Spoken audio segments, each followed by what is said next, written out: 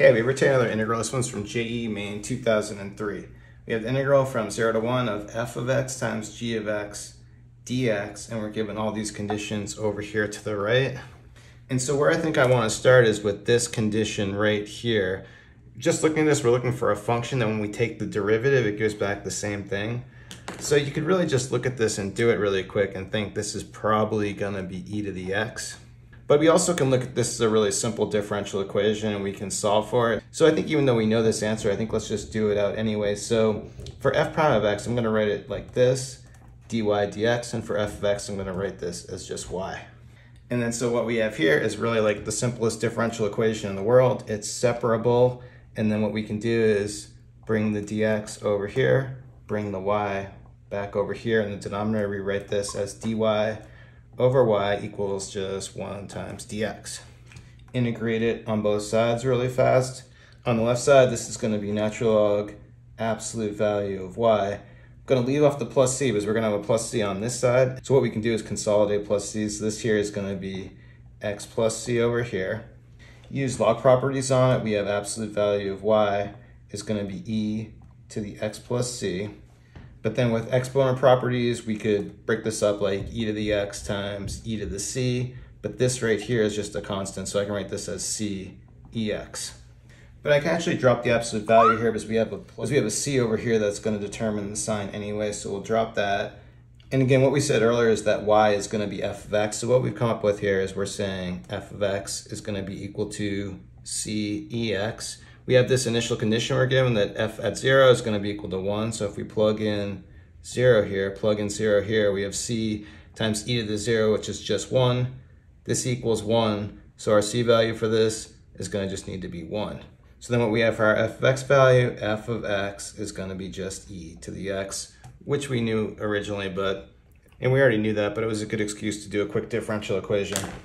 Okay, so now that we have our f of x value, we just need to get our g of x for this equation right here in order to do our integral. And we can use this equation right here where we know f of x. So rearranging this, we can say that g of x is going to be equal to x squared minus f of x. And so we know our f of x value, so we can write our g of x value as just equal to x squared minus e to the x. So then now that we have f of x and g of x, we're going to take each of these and plug it back in and integrate. So we're going from 0 to 1. F of x is e to the x, and then g of x is going to be x squared minus e to the x dx.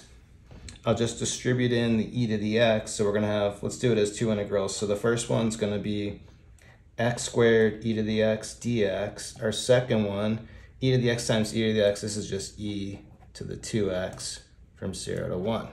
Then for this first integral, this one's going to be really easy, so I'm not too worried about that. For the first one, we can just do integration by parts on this. I'm going to use the DI method or tabular integration over here to the right. I'm going to I'm going to differentiate x squared, integrate e to the x. So let's differentiate this all the way down to 0. Derivative of this is going to be 2x. Derivative of this is going to be 2. Eventually, the derivative of this is going to be 0.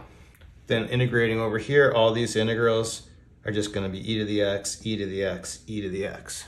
So we'll have part of our solution on the diagonal.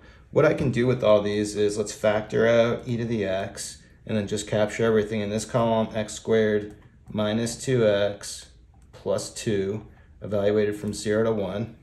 Integrating here, we're going to have minus e2x, but we're going to have a 2 come out in the denominator like this. And also evaluating 0 to 1. I could probably put it all together, but that's fine. So first, let's plug in 1 everywhere. We're going to have here, e to the 1 is just e. 1 minus 2 plus 2. Then plugging 0 in here, this is going to become minus e to the 0 is 1. All this other stuff gets zeroed out, and we just have a 2 right here. And then next, we'll do this part. You plug in a 1, we're going to have minus e squared over 2. And then for the next part, minus times minus is plus, plug in a 1, and we have 1/2 here. But then all this right here, this is just 1, so that goes away. So then we're going to have this e.